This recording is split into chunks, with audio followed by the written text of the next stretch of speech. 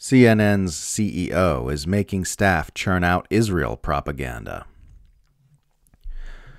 One of the noblest and most important things a Western journalist can do these days is help expose the propagandistic manipulations of the mainstream Western press institutions who have duped our civilization into consenting to a profoundly dysfunctional status quo which does not serve the interests of normal human beings. Unfortunately, this rarely happens because Western journalists tend to view the mainstream press as allies and potential employers. This happens to be one such rare occasion, and it happened in one of the last places you'd probably have guessed if you follow mass media propaganda with a critical eye. The Guardian has a great new article out titled "CNN Staff Say Network's Pro-Israel Slant Amounts to Journalistic Malpractice" by a guy named Chris McGreal, who cites multiple CNN staff members and internal documents to reveal the immense top-down pressure in the network to tilt coverage heavily in favor of Israel. McGreal writes the following, quote, CNN is facing a backlash from its own staff over editorial policies they say have led to a regurgitation of Israeli propaganda and the censoring of Palestinian perspectives in the network's coverage of the war in Gaza. Journalists in CNN newsrooms in the U.S. and overseas say broadcasts have been skewed by management edicts and a story-approved process that has resulted in highly partial coverage of the Hamas massacre on the 7th of October and Israel's retaliatory attack on Gaza. The majority of news since the war began, regardless of how accurate the initial reporting, has been skewed by a systemic and institutional bias within the network toward Israel, said one CNN staffer. Ultimately, CNN's coverage of the Israel-Gaza war amounts to journalistic malpractice. End quote. McGreal's sources say CNN's wildly biased coverage of Israel's assault on Gaza is the direct result of edicts from the network's new CEO, Mark Thompson, who assumed his role 2 days after the 7th of October attack. From 2012 to 2020, Thompson was the president and CEO of the New York Times, which is currently experiencing its own internal strife due to the pro-Israel bias of that outlet. Before his New York Times executive gig, Thompson was the Director General of the BBC, where he came under fire multiple times for the pro-Israel bias he imposed on the British state broadcaster.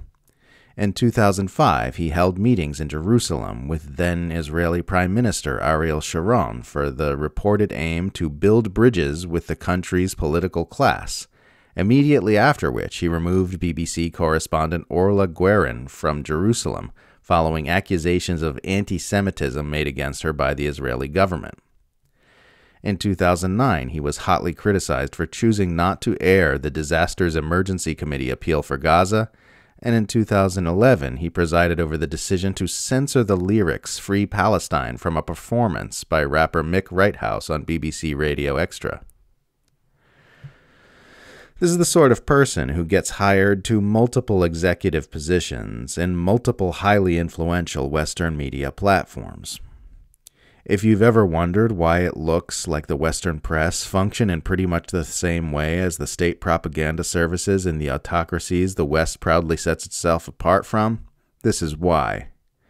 The corporate media are owned and controlled by plutocrats who have a vested interest in preserving the status quo power structure upon which their kingdoms are built, and state broadcasters like the BBC have the same interest for the same reason. They decide who the executives of those outlets will be, and those executives make policy and hiring decisions which cause the outlet to function in a way that is indistinguishable from state propaganda.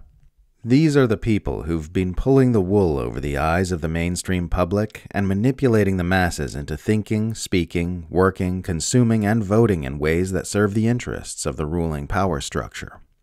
In this way, they are able to ensure that revolutionary opposition to that power structure remains a fringe minority position, even as that power structure wages wars, sponsors genocides, destroys the biosphere, and keeps everyone poor, sick, and stupid. Our world will never see the revolutionary changes it desperately needs until the people begin using the power of their numbers to force those changes to happen.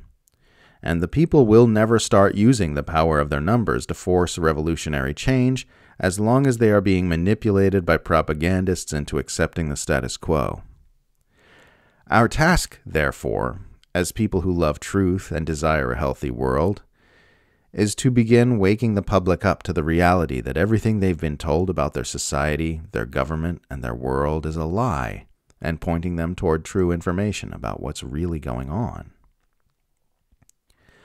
That's how humanity will awaken from its propaganda-induced coma to create a healthy world, one pair of eyelids at a time. This might sound like a slow-going project, but for every newly opened pair of eyes, there is one more voice who can help wake up the others, which means exponential growth is possible. This is how we move humanity into the light of truth and begin the shift toward a truth-based society. And we've got an advantage. The empire needs to use human beings to generate its propaganda. That's what we're seeing in CNN staff turning against their boss and reporting his malfeasance to another news outlet.